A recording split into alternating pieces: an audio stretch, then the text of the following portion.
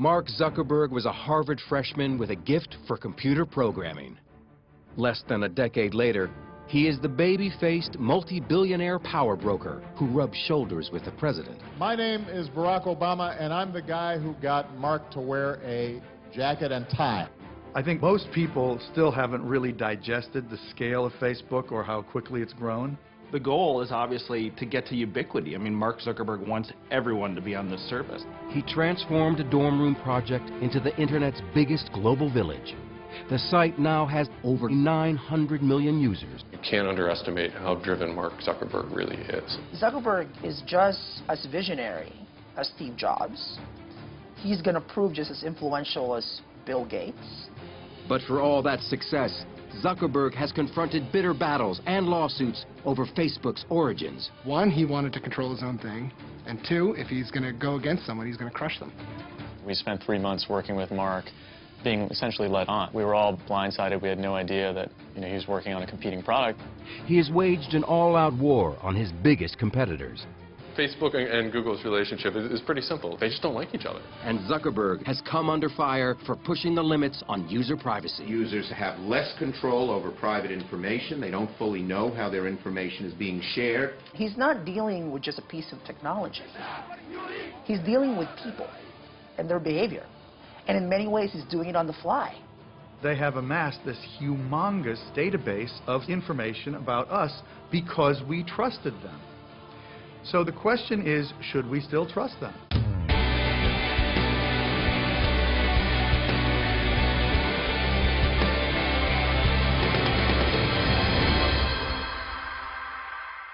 I think that the goal that we went into it with wasn't to make an online community, but sort of like a mirror for the real community that existed in real life. Mark Zuckerberg. We think we know him because we've seen his life unfold in the Oscar-winning movie The Social Network. The portrait was unsparing, a super geek, intense, cutthroat, brilliant, and socially crippled. I don't understand. Which part? But was it accurate? He's always had friends. He's a pretty social guy. I think the last time I checked, 879 friends on Facebook. This is the real Mark Zuckerberg in rarely seen footage shot at Facebook's first corporate headquarters by young filmmakers in 2005. What are we celebrating, Mark? It's got 3 million users. 3 million users. Yeah. And how long has Facebook been around? Not that long. A little more than a year. Like a little more than a year. At this point, yeah. While Zuckerberg pushes the envelope on user privacy, he opted out of participating in this program. In 2004, at the age of 19, he created Facebook. Today, the 28-year-old CEO has accumulated a net worth estimated at $15.5 billion. Mark's mission from the beginning was about connecting people, and it was clearly based on this theory that if the world were more connected, it would be a better place. But there's a lot of surprises when you really dig deep into the story of Facebook. The biggest single surprise is the peculiar and tenacious personality of Mark Zuckerberg and the depth of his convictions and his consistency. Born in 1984, he grew up in the Hudson River town of Dobbs Ferry, a bedroom community north of New York City. David Kirkpatrick spent 2 years researching a book about Zuckerberg and Facebook called The Facebook Effect. He comes from an unbelievably supportive family in which he's the only son, and he has 3 sisters. So he was kind of the prince, and in fact, I think his parents called him the prince, and he was treated accordingly. So this is a guy without any problem of self-confidence. Computer savvy from the start, Zuckerberg taught himself the complicated computer language C++, and by 9th grade had created a digital version of the board game Risk. Journalist Jose Antonio Vargas interviewed Zuckerberg for his New Yorker magazine profile. He actually created a thing called Zucknet, which is an internal instant messaging system for the family so the computers could talk to each other. I mean, that's kind of the kid he was. When he got sort of tired of his local high school, he decided to go to Exeter prep school, really because he just wanted more challenge. It was at the exclusive Exeter Academy that Zuckerberg and his friend Adam D'Angelo created a music website called Synapse. It was intended to anticipate what your preferences might be. And it was very, very popular. Even before he started Facebook, he was fending off offers from Microsoft and others to buy Synapse for well over $1 million. Like a tech world version of an all-star athlete, big-name companies wanted to recruit him right out of Exeter. Again, Zuckerberg was unimpressed and chose instead to enter Harvard in 2002, where it wasn't long before he got himself in trouble. Zuckerberg hacked into the school's computers to collect images of students. Nicholas Carlson is deputy editor at BusinessInsider.com. You can sort of tell that he's a little bit of a troublemaker. He creates something called Face Mash his first year in Harvard, and it's a sort of hot or not for the Harvard community. And then it maintained an entire list of Harvard students and which ones were the most attractive, ranking them by hotness. Ellen McGirt interviewed Zuckerberg for Fast Company magazine. Face Mash worked in kind of a little bit of an icky way. It made people upset. Obviously, people felt mocked or exposed, and it was one of the first big experiences that Mark had with the privacy issues of the masses. Under pressure, Zuckerberg shut down the site. The Harvard Administration Board charged him with breaching security, violating copyrights, and violating individual privacy. But by then, Face Mash was a campus sensation. Zuckerberg had seen his future. At the same time of getting trouble for building this mischievous web tool, he built a mischievous web tool that was really popular. I imagine that he had a couple of sleepless nights worrying about how bad this thing was going to be, and was relieved when it all blew over, but was also incredibly curious about what he could then make next. If you're a genius with genius friends sitting in a dorm room, suddenly the world looks like a big, happy, open place if you can just get into that database. At the time, the technology landscape was changing dramatically. Brad Stone is a senior writer at Bloomberg Businessweek. The internet was really a much different world back in 2004. Friendster really demonstrates that a social network needs to have technical chops. The site goes down all the time, it's unreliable. MySpace also, it's full of ads, it's very distracting. It also begins to have technical instability. At Harvard, Zuckerberg met classmate and future business partner Eduardo Saverin. Author Ben Mesrick is one of the few to have interviewed Saverin about the early days of Facebook.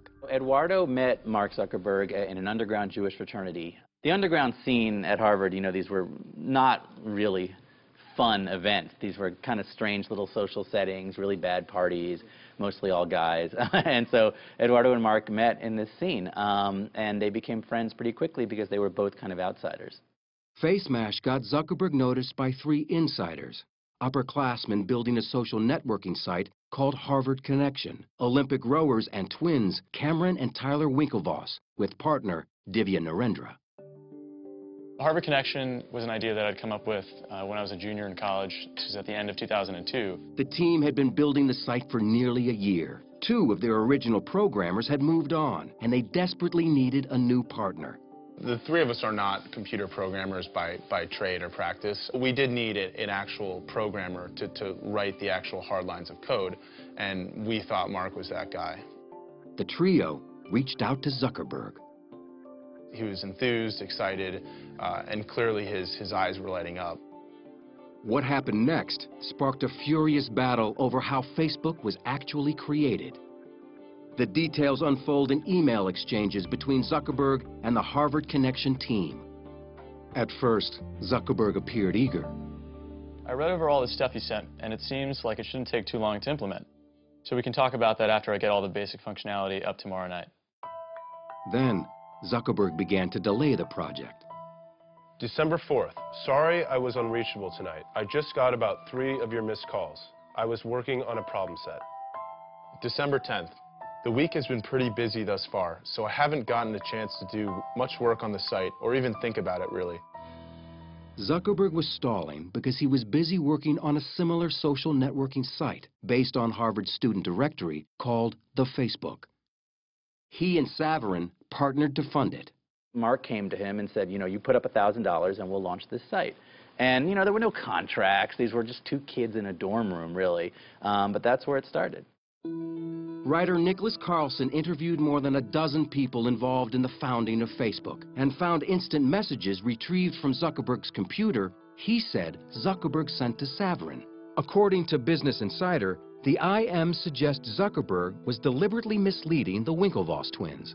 He says things like, look at this site that I'm working on, Harvard Connection. Haha, they made a mistake. They asked me to do it for them because I'm working on my own Facebook.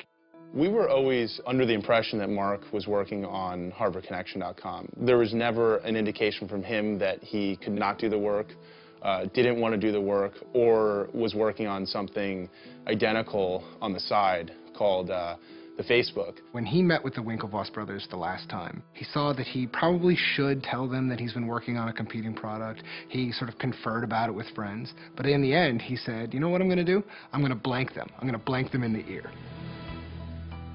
On February 4th, 2004, just as he was expected to complete work on their site, Zuckerberg and his friends instead launched the Facebook. The Winklevoss brothers and Narendra found out about it the same way nearly everyone else at Harvard did. It completely blindsided us. We definitely did not expect that.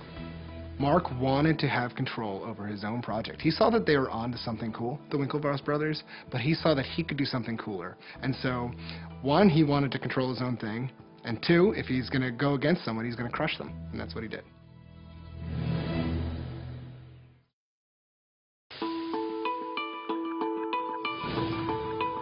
Mark Zuckerberg's new Harvard-based social networking site, the Facebook, was mired in controversy from the start. Just days after he launched it in February of 2004, the Winklevoss twins and Divya Narendra sent him a letter to cease and desist. In a nutshell, our complaint against Mark Zuckerberg is fraud, unjust enrichment, and breach of contract. Zuckerberg responded with a letter denying any wrongdoing, claiming his site was a separate venture and used none of the same code. The Winklevoss twins and Narendra would later appeal a $65 million settlement with Facebook. They lost in federal court, but that settlement could now be worth $200 million. But none of the vicious legal wrangling slowed the incredible momentum of the Facebook. At that point, my roommates were kind of like, you know, this is pretty cool. Like, I bet this would work at other schools. So we launched it at Columbia, Yale, and Stanford. And within a couple of weeks, each of those three schools also like had thousands of users who were like, all right, this is pretty sweet. Like, let's just go all out and see how many schools we can launch this at as quickly as possible. About this point in time, they started to take meetings with venture capitalists and with bigger advertisers. And this is all kind of Eduardo's doing. They got a pretty early deal with Visa, and they had a deal with American Express. They had a number of advertisers that came and went. Then record companies started getting interested, and they began to get some pretty good revenue from the music industry. Enter Sean Parker, who had his own connection to the music business. On a trip to New York, Zuckerberg and his partner, Eduardo Saverin, had dinner with the 24-year-old co-founder of Napster. The seasoned entrepreneur and a truly creative individual, an extraordinarily interesting person who had worked his way into a network in the Valley that is just to die for, particularly at that point. For Zuckerberg, Parker was a hero and a role model. Partner Saverin didn't agree. Eduardo did not think highly of Sean from the very beginning. He thought that Sean was a snake oil salesman, that they didn't need Sean, that Sean talked a big game but was living out of a duffel bag and had been kicked out of 2 companies. In the summer of 2004, with Saverin remaining on the East Coast, Zuckerberg left Harvard. We came out to Palo Alto for the summer just to hang out because Palo Alto is kind of this mythical place where, you know, all the startups come from, and got ready to launch it at another 150 schools when the year started. One of the things that Mark did that was very smart by going to Palo Alto was to actually enter the petri dish of entrepreneurialism, particularly for new technologies. Zuckerberg and his friends moved into a large frame house with a swimming pool, and he reconnected with Sean Parker, who later became Zuckerberg's roommate. He was the adult supervision. He's the guy who showed them how things are done in Silicon Valley. He's the one who showed them how to meet investors, how to negotiate with them, who to hire. Mark has told me stories of just all of the guys coding late at night around dining room tables and eating chicken McNuggets and cereal. And there's partying going on. Sean Parker is bringing them around to the different kind of cool Silicon Valley hotspots. And meanwhile, the website is growing astronomically fast.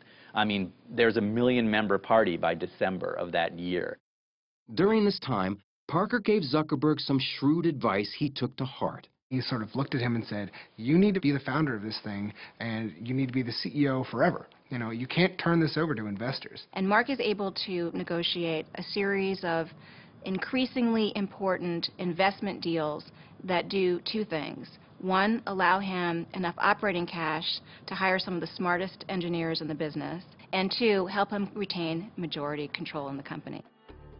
But tensions began to grow with Zuckerberg's original partner, Eduardo Saverin, who remained on the East Coast.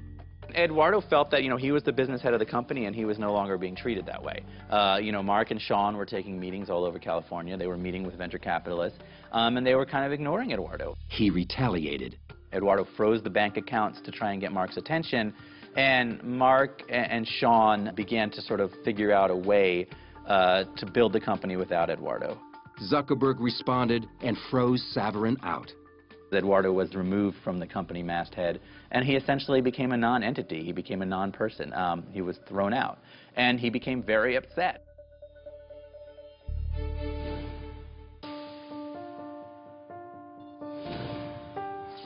Facebook had 1 million active users on college campuses nationwide, and big money was starting to pour in. Sean Parker, the new president of Facebook, introduced Zuckerberg to Silicon Valley angel investor Peter Thiel, who put $500,000 into the company. Then, in the spring of 2005, the venture capital firm Excel Partners offered Zuckerberg $12.7 million for an 11% stake in the company. And didn't ask for much control at all. Walking away from that investment, Mark controlled 3 out of 5 board seats. Which is a bizarre and unprecedented situation to have one individual have absolute, effectively dictatorial control over the disposition and direction of an increasingly giant company. Overnight, the Excel investment gave Facebook a valuation of $100 million. As Facebook's public profile grew, so did Zuckerberg's control. This time, Sean Parker was edged out. In August of 2005, Parker was arrested for suspicion of cocaine possession. Although not formally charged with a crime and immediately released, it led to his abrupt resignation as president of Facebook. He was the primary outside face of the company, and it was felt that somebody who was under any kind of a cloud with drugs was not the right guy to be the public face of Facebook. So Mark reluctantly agreed that he ought to leave. Facebook was growing with remarkable speed, and Zuckerberg moved the company from its frat-like house with the pool to a larger and more conventional space in downtown Palo Alto. 3, 4, 5, but the college atmosphere remained the same.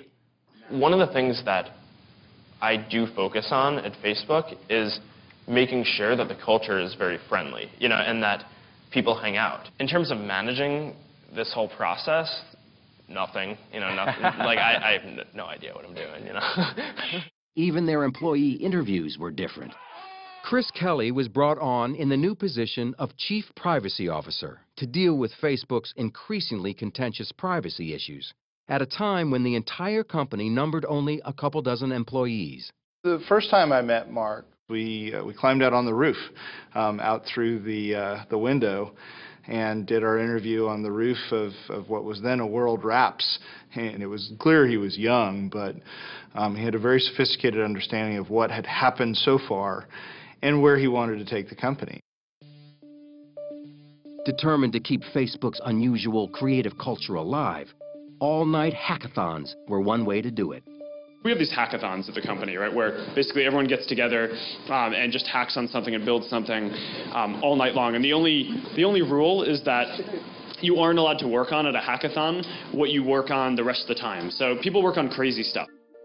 Hackathons were some of the most kind of creative focus that you could ever imagine in a company. Imagining these incredibly talented engineers coming together for a night and saying, we're going to stay up all night and we're just going to program. And we're going to pick a project and we're going to get it done that night. It's like, great, make it. We'll prototype it. And there'll be a prototype war and see who wins. it can be a contentious environment. Bull man, they wouldn't be able to get all the way across. No, I disagree. That's bull. We had an argument. From Mark's point of view, this is where good ideas come from quickly and efficiently. Good ideas were flowing. Zuckerberg then made a change that would give Facebook a sudden and dramatic boost, allowing people to identify or tag themselves and their friends in photographs. That was a huge, huge change that led to massive new use of Facebook, and photos became very rapidly by far the most used part of Facebook and became the single biggest driver of its growth. That growth continued in one direction, up. According to Facebook's internal tracking, its user base had shot to 5.5 million users in less than 2 years.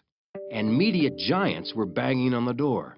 In 2006, Yahoo baited the 22-year-old Zuckerberg with an extraordinary offer, a buyout for $1 billion. Even more extraordinary, Zuckerberg turned them down. Now, if you are a parent of someone about Mark's age, you're looking at the Yahoo decision and thinking, why did you not take that money? It's never been about money. If it was, it would have just sold out. We just felt that doing that and going down that path would not help us build Facebook out to what we thought it could be.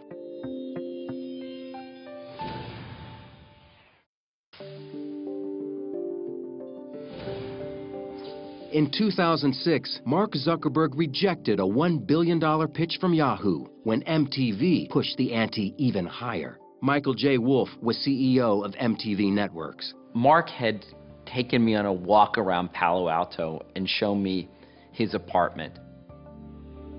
And afterwards, we sat down for lunch, and I told him we'd be willing to pay as much as $1.5 billion to buy Facebook outright. His answer was, I think it's worth a lot more. And besides, you've seen my apartment.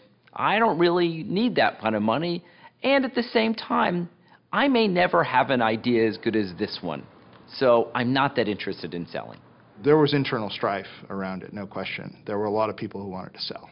Ultimately, Mark decided to turn down the offers. Zuckerberg wasn't ready to sell because he had some ideas that he thought would make Facebook even more popular. One of them was called Newsfeed, a kind of real-time wire service of updates about what users were up to. Newsfeed is what everybody is doing at that point, or what they're posting, what they're linking to, the world that they live in, which is really what a newspaper is, right? It's a living, breathing newspaper of people around you. But many Facebook users thought that newspaper sent out too much information and violated their privacy. 750,000 of them launched an online protest. To say that it was unpopular at first is a dramatic understatement. They were under siege at the office. They couldn't leave. They were surrounded by news trucks. Almost 10% of our user base at the time joined the Students Against Facebook Newsfeed group. Zuckerberg was forced to apologize. He wrote his apology note himself. It was probably a good learning experience. When Facebook changed some of the privacy controls, it was an overstep.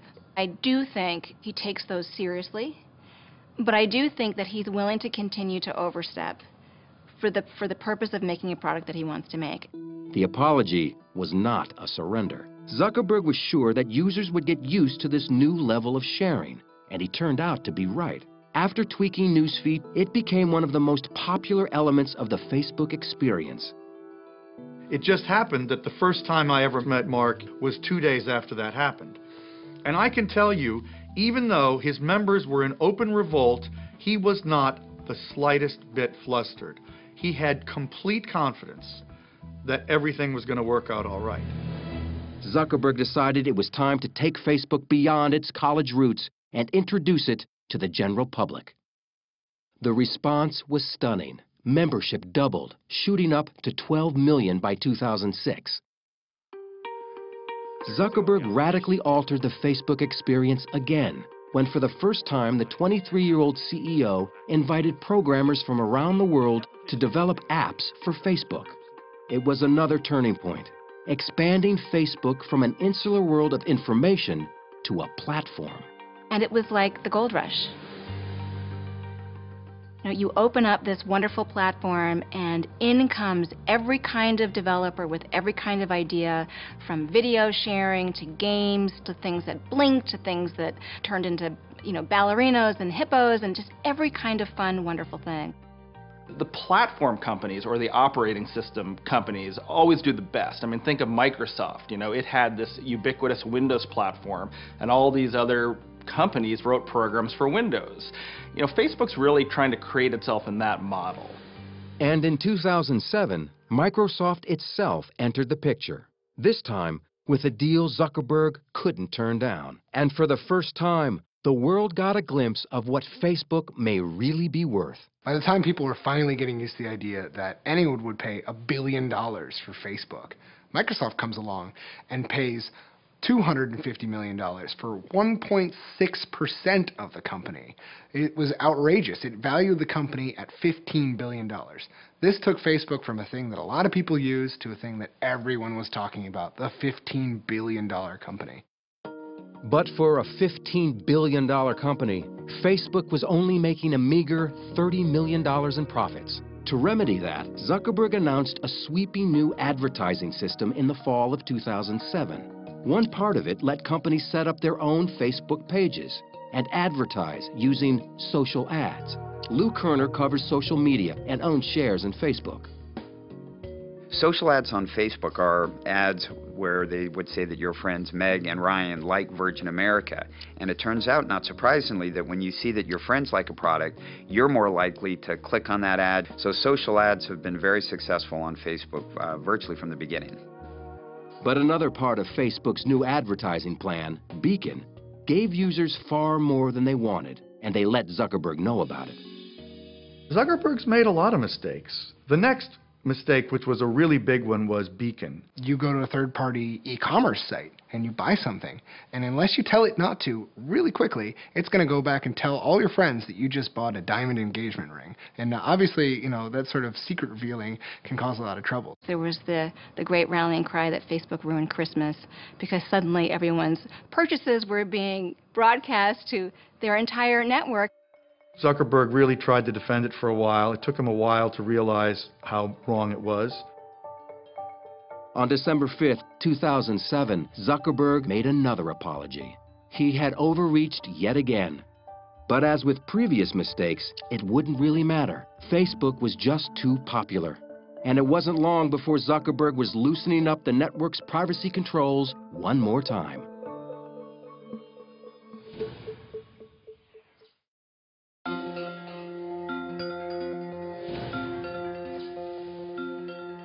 More than 4 years after co-founding Facebook, Zuckerberg still seemed uneasy in the public spotlight. What's your next thing you're going to do? Get bought? No. None of these rumors are true, right? This is making me feel very uncomfortable. All right. By 2009, rumors were indeed swirling that Facebook would go public. Instead, Zuckerberg took money from a new investor. Yuri Milner, CEO of the Russian internet investment firm Digital Sky Technologies, offered a $200 million deal for just 1.9% of the company. Deals of that size are kind of never easy. There's a lot of back and forth. This deal was about the vision that we shared, how big this company can get. Everything else was sort of secondary. Milner's investment allowed Facebook to continue to expand, and it kept the development of the company firmly in the hands of its founder. Zuckerberg knew that pushing Facebook advertising even further was the key to continued growth. For years, Zuckerberg believed that Facebook was in a unique position. Today, even with the most advanced advertising systems that exist, they only have estimates of what someone's gender might be, or what someone's age might be, or what they might be interested in. But on Facebook, we know exactly what gender someone is, and exactly how old they are, and exactly what they're interested in. Jeremy Smith is Chief Strategy Officer for Second Market, a company that brokers shares in privately held companies which cannot yet be traded on the public market. What makes Facebook so desirable from the perspective of advertisers is that they are able to accumulate information on their users like nobody else. The funny thing is, the users don't really view it as data. It's themselves. It's their information. It's their lives that they're putting on there. But as far as advertisers are concerned, it is the holy grail of data. Pushing the boundaries of that holy grail of data was about to get Zuckerberg in trouble again. In December 2009, he revamped the privacy settings for Facebook's then 350 million users. Unless users individually restored their settings, previously private information was now available to everyone on the internet. Many people just sort of took that default and somewhat inadvertently allowed a lot of their information to become public. And many privacy advocates believe that they didn't explain that or disclose it sufficiently. A firestorm of complaints from users and consumer groups forced Zuckerberg to backtrack again, sparking concerns in Congress. We are here today to urge Facebook's creator and CEO, Mark Zuckerberg, to revisit this new policy as soon as possible. We believe Facebook should reverse its policy to begin exploring guidelines so users know upfront what's happening. Adding fuel to the fire was the surfacing of still more instant messages. Business Insider published messages they said showed a friend asking then college-aged Zuckerberg why people shared their emails with him. Zuckerberg's response was curt and profane. You know, I mean, I asked him point blank about it, and he was very embarrassed by the fact that he had sent these IMs. Less than 1 month later, he was put on the hot seat in a memorably awkward interview at the All Things Digital conference. Do you feel like you're violating people's privacy? You know, there were real learning points and turning points along the way in terms of building things. If I knew what I knew now then I hope I wouldn't have made those mistakes. But I can't go back and change the past. I can only do what we think is the right thing going forward. You know, anybody who's ever kind of doubted what Facebook is about or want to question his integrity, I mean, they can keep pointing back to that, right? To that instance of like, I can't trust that guy.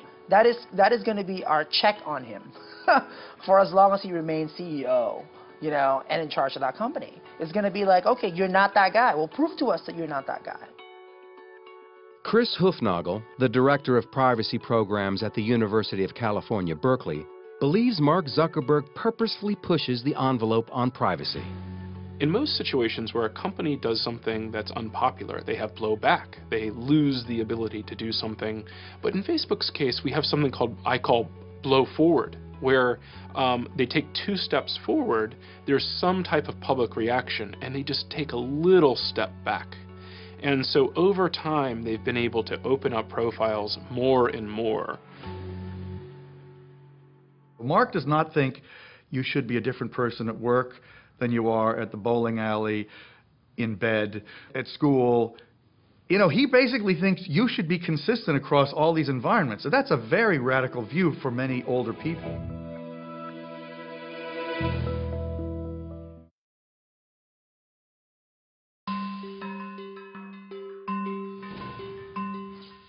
By the time Mark Zuckerberg turned 25 in 2009, he had accumulated so much notoriety, wealth, and power that author Ben Mesrick had written a book about him and the founding of Facebook.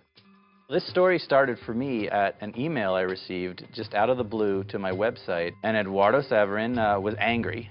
He wanted to tell his story.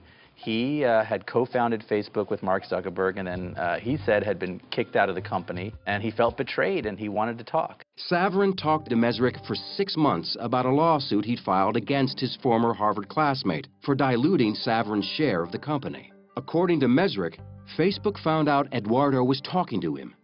And they essentially settled with Eduardo. Nobody knows for sure what happened, but what I've heard is he got 5% of Facebook, and he had to sign an agreement that said he would never speak to Ben Mesrick again. But Mesrick already had enough material for his book. My proposal had leaked out on the web. Aaron Sorkin saw it. Scott Rudin saw it. So Sorkin immediately signed on to write the screenplay, and everything happened very quickly from there. The pre-release publicity surrounding the movie also seemed to force Zuckerberg to go on a PR offensive. The previously press-shy Zuckerberg was suddenly everywhere. If you build something great, that's what people care about. When people don't care about what someone says about you in a movie. He gave Oprah a tour of his house in 2010 and announced on her show a $100 million donation to public schools in Newark, New Jersey. $100 million. $100 million. Yo, yo, yo, yo, yo. The social network opened in wide release on October 1st, 2010.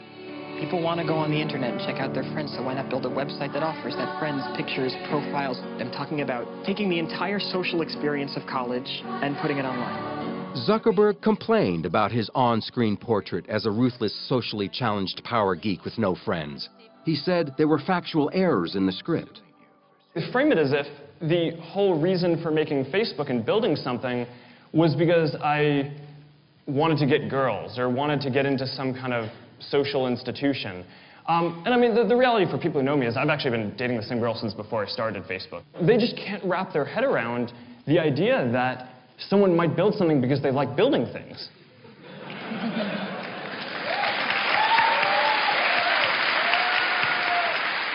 Though he initially said he wouldn't see the movie, Zuckerberg ended up taking his entire staff to it. He even showed up on Saturday Night Live. You ever end up seeing the film, the Social Network? Yeah, I did. Cool. Oh, thanks. And what did you think? It was interesting. Thank you to the Hollywood Foreign Press for this extraordinary honor. The Social Network won a Golden Globe Award for Best Dramatic Picture, as well as 3 Academy Awards. First Tunisia, now Egypt. What's next? But to an increasing number of people around the world, Facebook wasn't just a Hollywood movie. It was affecting real life.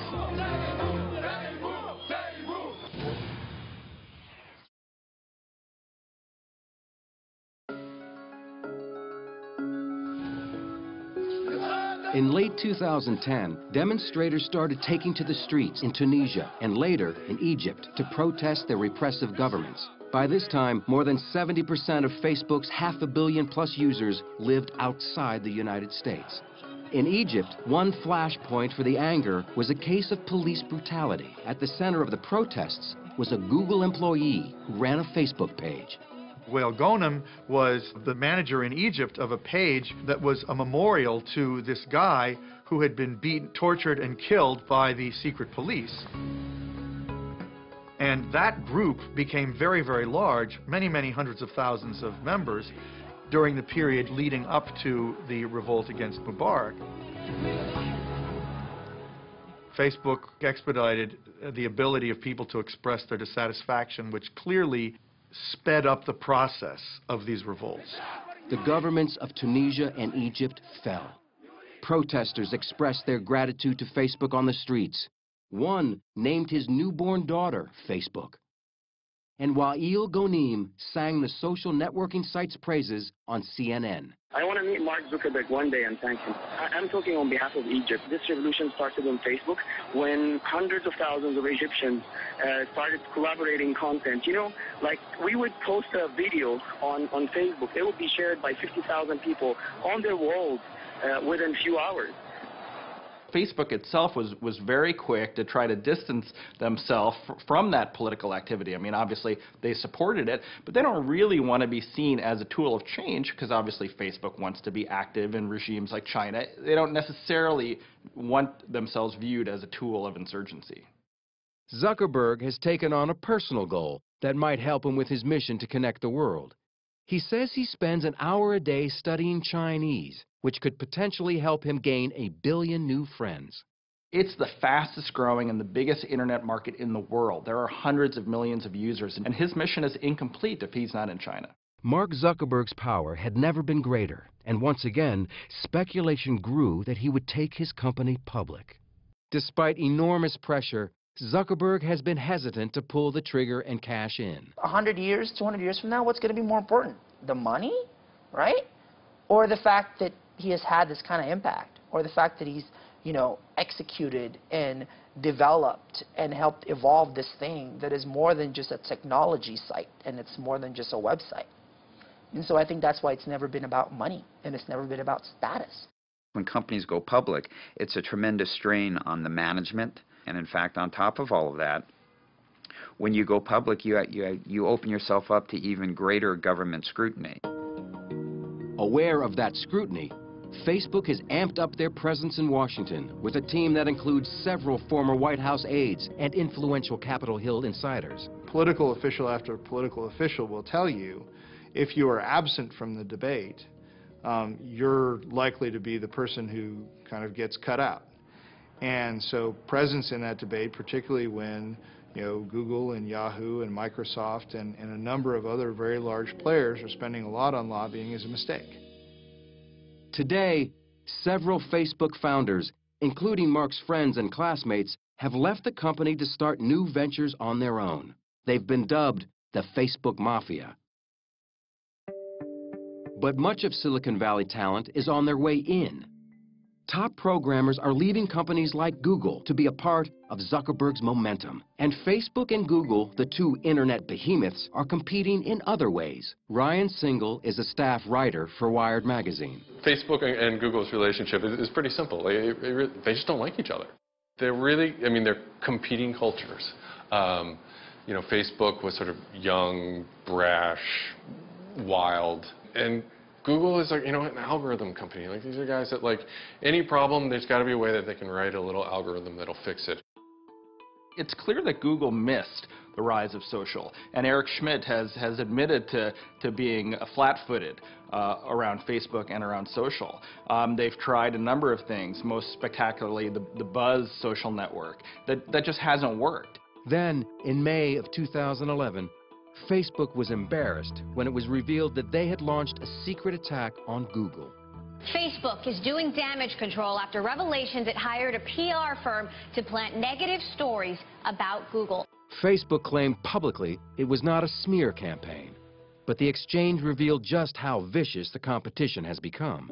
The whole Burstyn Marsteller flap was really just an in-your-face expression of the animosity that has sprung up not only between these two companies, but almost the personal Shakespearean drama that's playing out between Google and between Facebook, which frankly has a lot of former Google execs who would like nothing more than to supplant their former company.